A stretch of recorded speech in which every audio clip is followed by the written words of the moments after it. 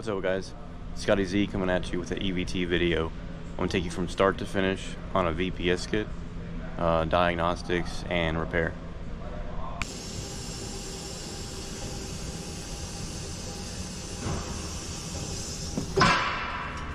Alright, we're going to put some air in the system.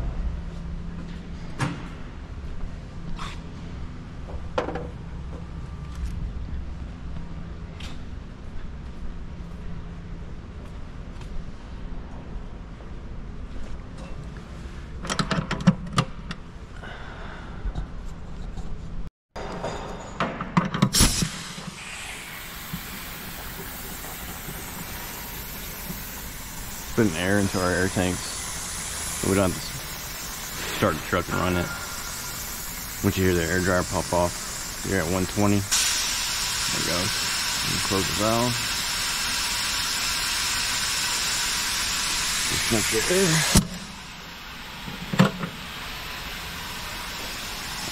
That's all we are VPS system. Some soapy water.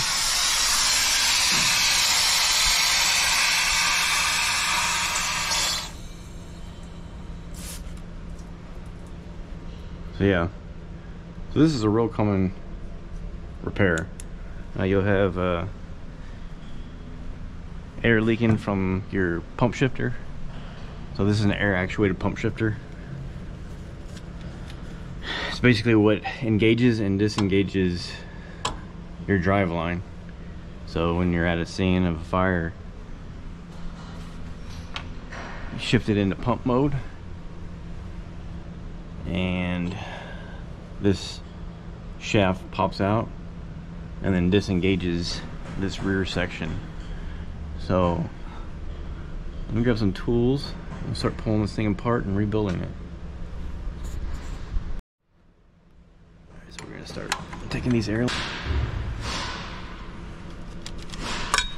Alright, give myself a little bit more room to work here.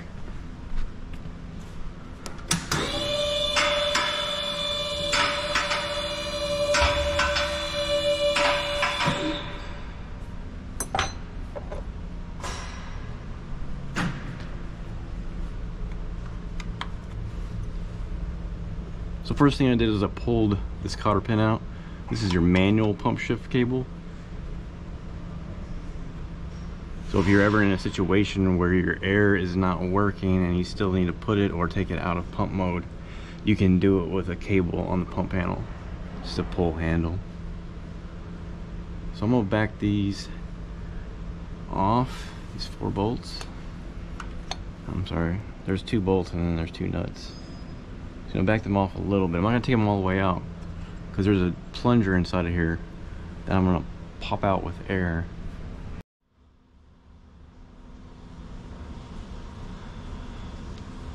Okay, so we got our air lines pulled off.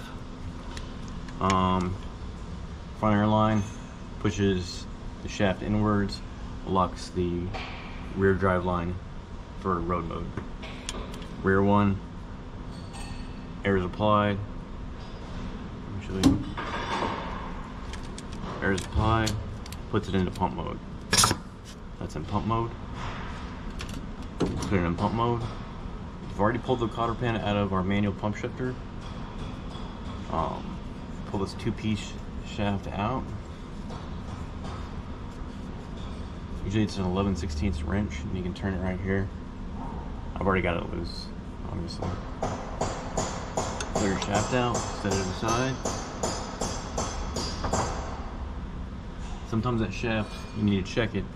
It'll get scored up and then it will never seal, and you need to put a new shaft in there. So we need to get this plunger out. Pull these off, I'll show you what's under there.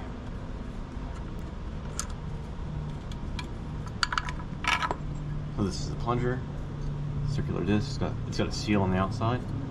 I'm gonna put this plate back on. You gotta get that plunger out. I'm just gonna put this nut and bolt in there partially, so that when we're gonna blow this disc out, it doesn't come all the way out, shoot across the shop or anything. Just kind of keep your fingers clear. All right. this off.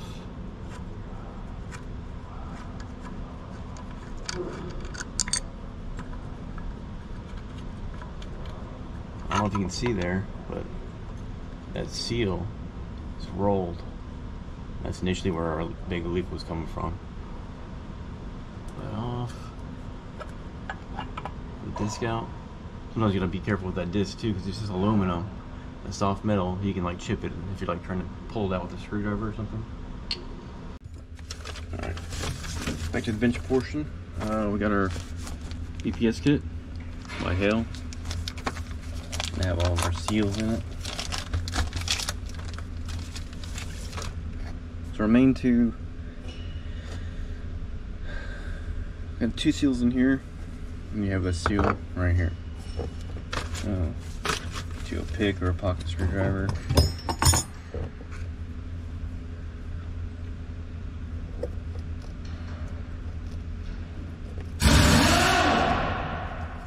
Roll that off. Inspect your groove line where your seal goes. Clean it up a bit.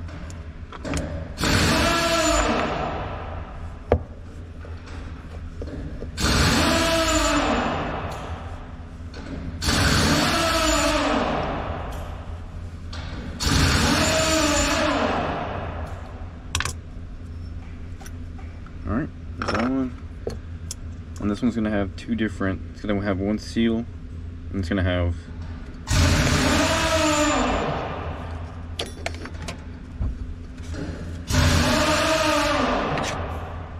it's like a seal, but it's more of like a hard plastic. It's more of like a guide to kind of keep this seal in place. So that's what happened, it rolled.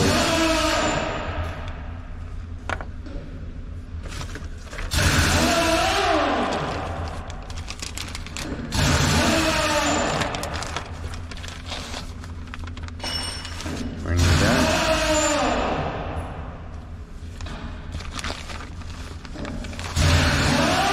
That. And that one.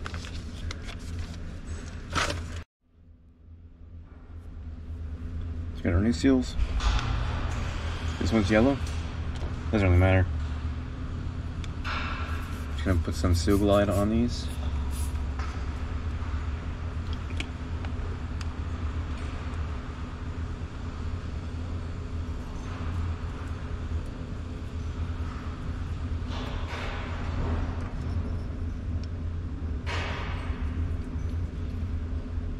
Installed on the plunger.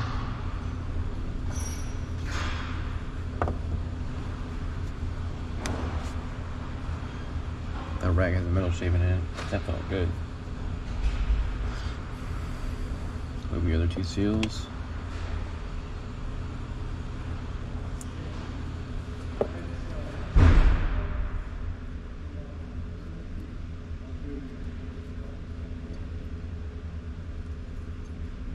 So the regular seal goes into the back of the plate.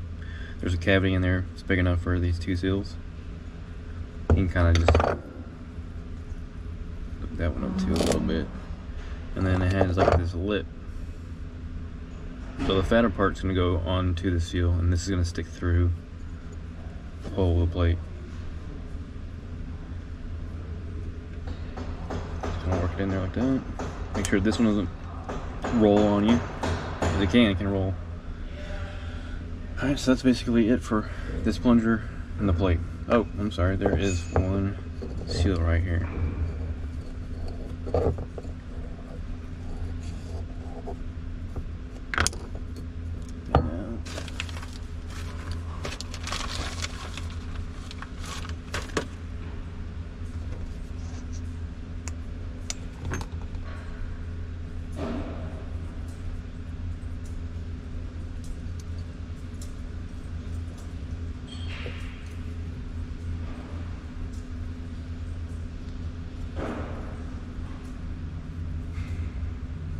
Right.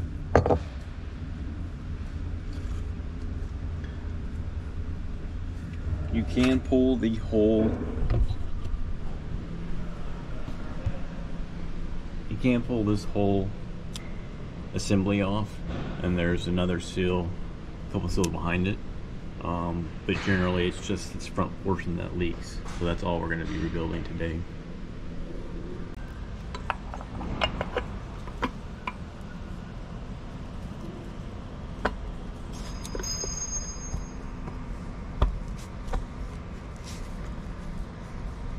Just going to push it in evenly on each side.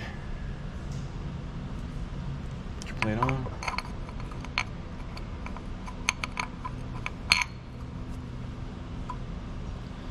Shaft in.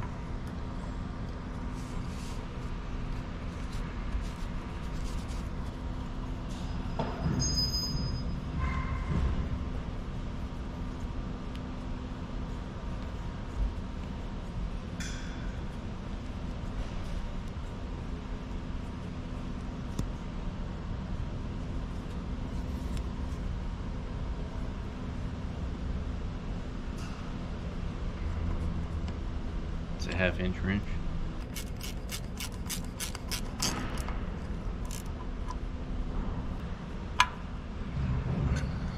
Snug it up. Doesn't have to be super tight.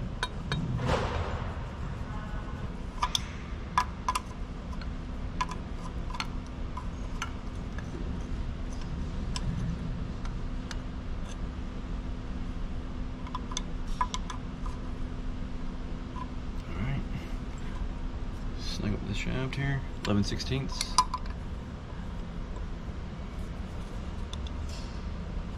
Now we can put it back into road mode. Blow some air in the front side.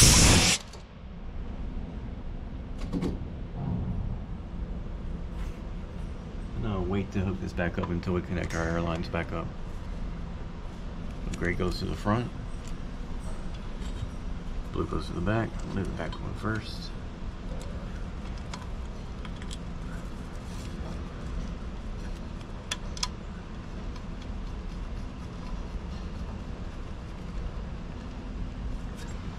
(9/16).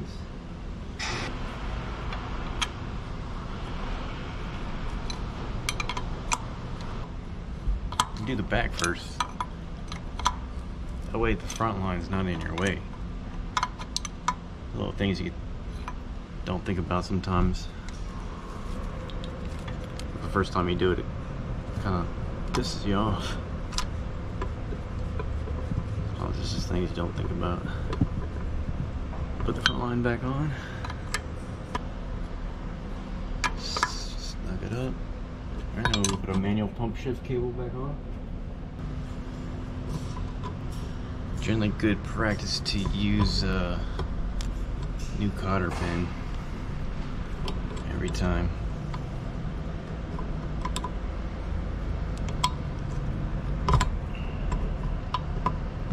There we go. So, give me a second. We'll get another cotter pin.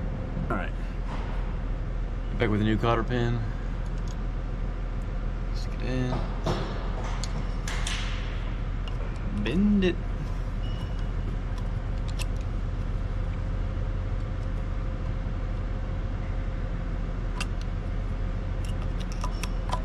Flip it. Bend it. It's not going anywhere. Alright, let's test it out. Build some air pressure, see what we got.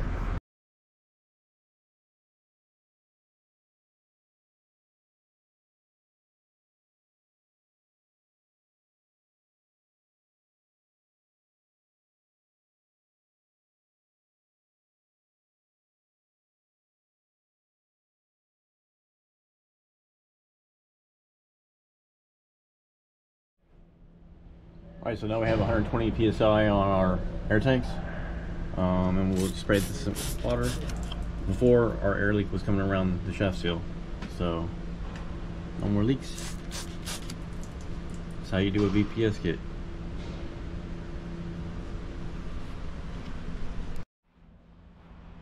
Hey guys, this is just the first video of what I hope to be many. So if you liked what you see, subscribe, comment, share, like. Thanks guys.